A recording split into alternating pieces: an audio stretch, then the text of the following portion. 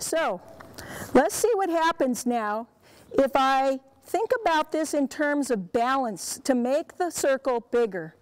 In other words, leg yield away from the point.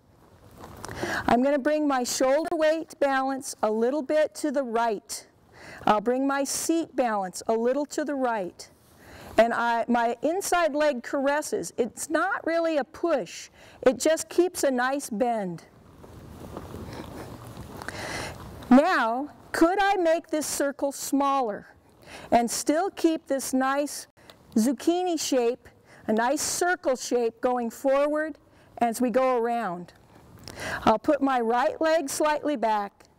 I'll bring my balance in the direction I'd like the horse to move, towards the tip. And the whole horse steps in and forward to the tip.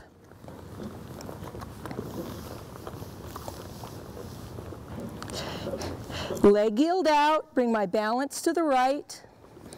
Feel for my right little toe. Leg yield.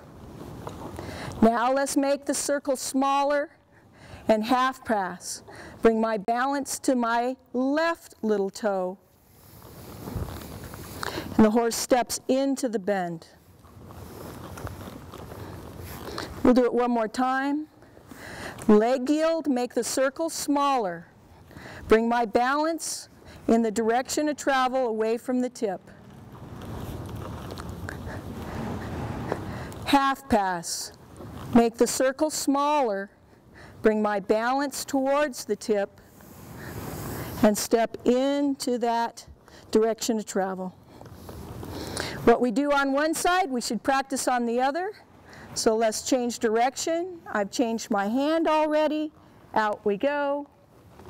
And just because it's kind of comfortable for me, I'm going to rest it on my shoulder a little bit here.